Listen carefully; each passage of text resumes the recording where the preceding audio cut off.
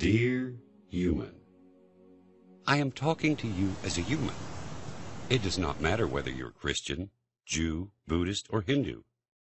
It does not matter whether you are a worshiper of idols, atheist, religious, secularist, a man or a woman. I talk and address you as a human. Have you ever stopped and asked yourself one day the reason why you believe in what you believe in? Have you ever thought about the reason for which you chose the religion you practice? If you are a Christian, have you ever thought why you believe that Jesus Christ is the only way for eternal salvation? Does salvation require the crucifixion of the godly prophet? Does God need to sacrifice himself to redeem others? Do you really believe that your God is not one, and that they are three, such as a Father, Son, and Holy Spirit? How come one entity is three entities at the same time? According to what church or point of view? What is the proof to that? Is the Bible really the Word of God? Is all of it the Word of God? Did it remain the same over time without any change like addition or omission? Which apostle of Jesus should his book and life be followed, and why? Did you really ask yourself these questions, or some of them? What is the fate of one who opposes, and why? What is the position of the Christian who follows another church for you? Have you ever asked, what are the only principles through which you can decide which beliefs are right and worthy of following? What are the measures? How to agree regarding them? You who believe in Judaism, have you ever stopped and thought, what are the right foundations of faith, and why do you have them in your belief, while others do not have them? Why should the center of your faith be to believe that God, Jehovah, or Elohim, is only for you? Why do you believe in him thinking that he made a sin and that he still cries because of feeling guilty until now?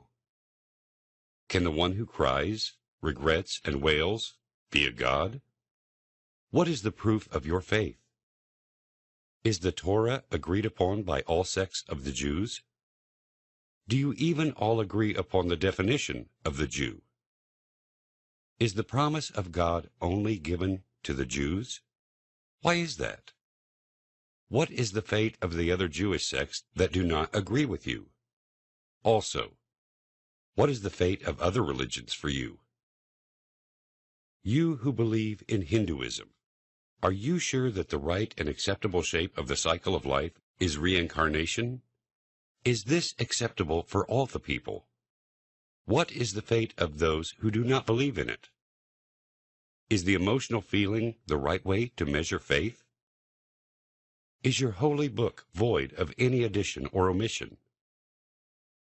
You who believe in Buddhism, do you really have the proof that Buddha is the Son of God and the Savior of humanity from all their miseries and pains, that he carries all their sins, and he will be back to relieve the world of all the evils and sins? You who claim that you do not believe in God, who created you? Who made you from nothing? Why are you created?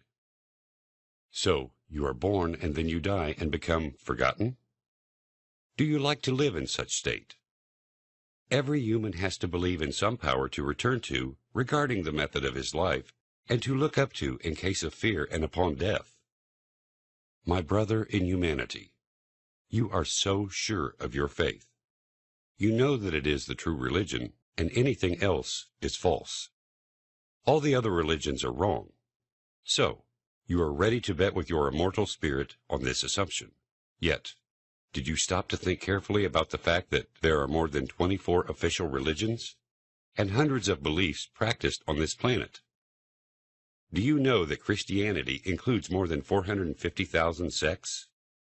All of them claim to understand the ultimate truth better than the rest. Do you realize that every member in a practiced belief is a pious and honest person, just like you? Do you know that his faith is as firm as your faith? Do you know that they also read the sacred texts with certainty too? Do you know that they have confirmed justifications? They have known miracles beyond their measures and opinions. They feel the existence of God and His faint voice. They follow His perfect advice with obedience for their life.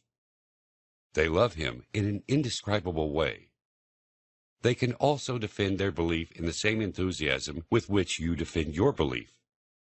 You contradict with them about both the big and small issues. They cannot all be right. Is that not correct? What are the measures which the rational people agree upon and which they can use to measure the nature of the true religion? Some of these measures are belief in God. The human has to believe in a deity. He can call him God, or he can call him anything else.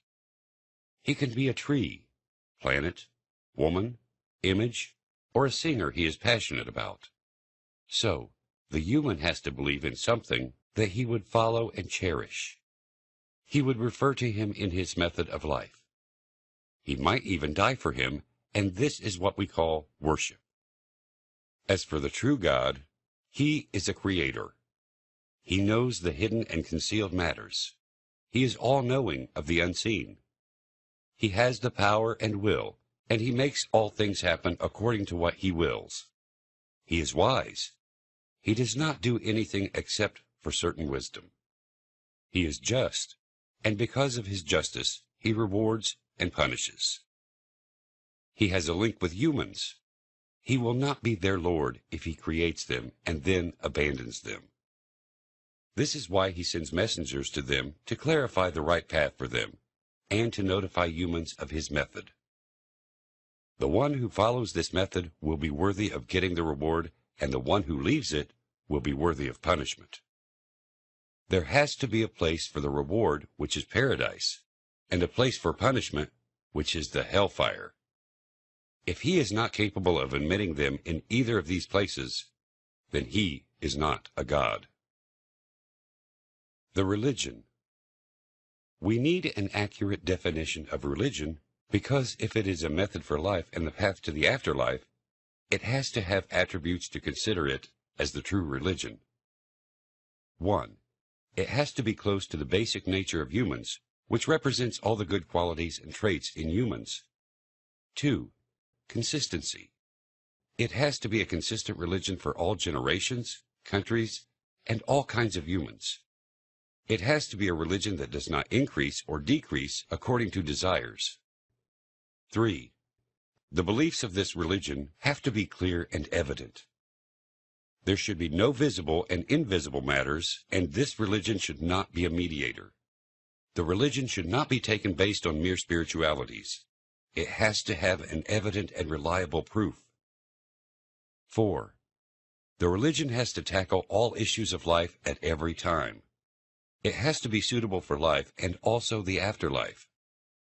It has to build the body, and it should not forget the spirit as well. 5. This religion has to protect the life of the people and their honors.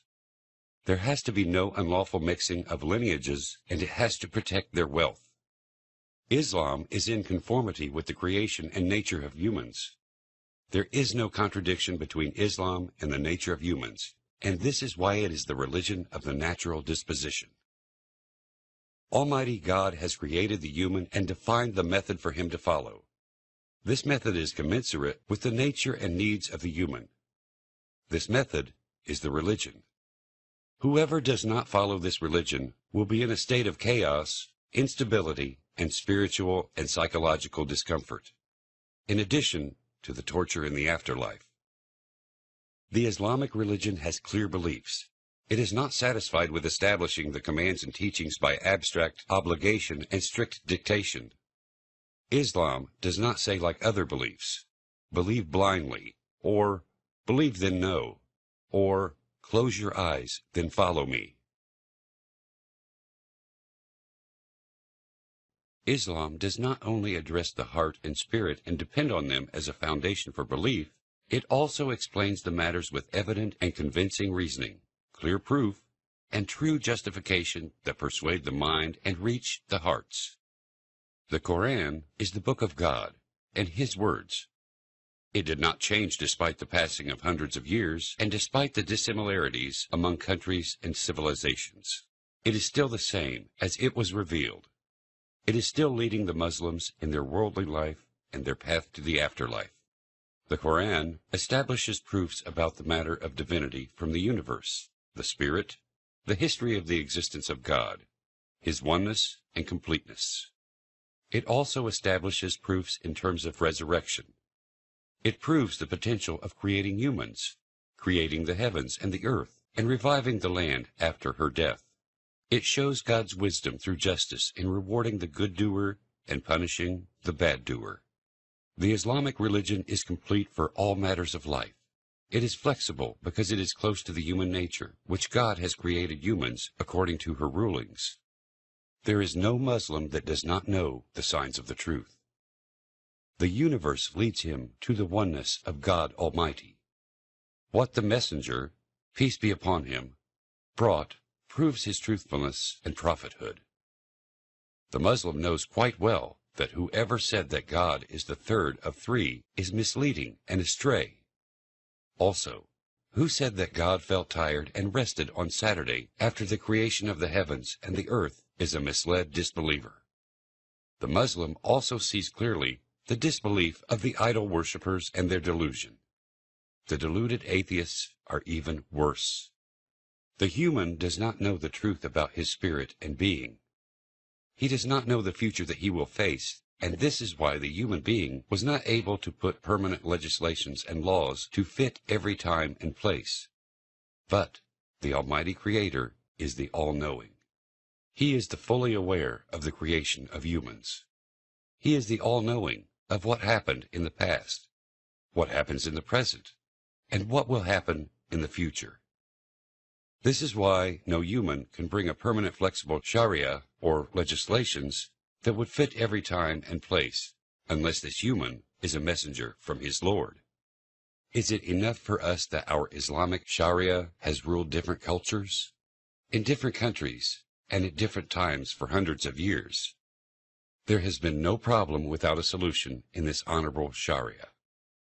Now, at our modern time, the time of quick developments and outstanding innovations, this meaning is confirmed clearly. Our Sharia proclaimed herself even more in our time, despite the weakness of her people, because Islam conforms to the requirements and needs. Islam can develop without any decay over the centuries. Islam keeps its complete strength of life and flexibility. Islam is the religion that gave the world the most established and affirmed legislations.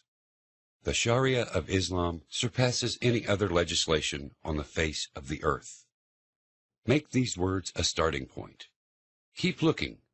You will arrive through your nature, heart, and mind to God, the perceiver, the initiator, the one and the creator of everything, because you are looking for the religion that would lead and introduce you to Him.